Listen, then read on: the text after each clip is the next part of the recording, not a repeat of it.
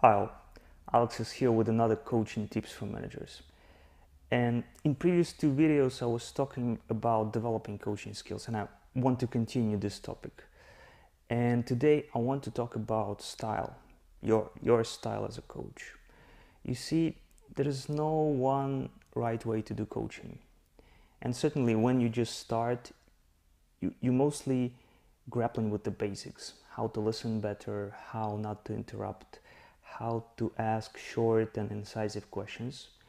But as you get more and more comfortable with those basics, you will start to see that there is a certain style of doing things, and you will start to see that you have your own strengths as a coach.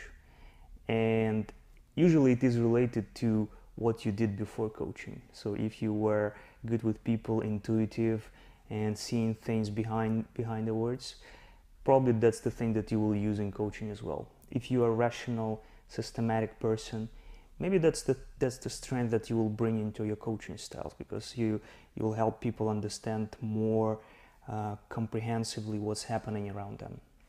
So as you will be doing coaching, you will notice that you have certain things that are easier for you to do, either to gently interrupt people and put them back on track, either to create a lot of space for them so that it's comfortable for them to think and come up with some new ideas. It could be many things, but there is no one right way to do coaching. You will see a lot of master coaches doing it differently, and it doesn't mean that you need to copy them.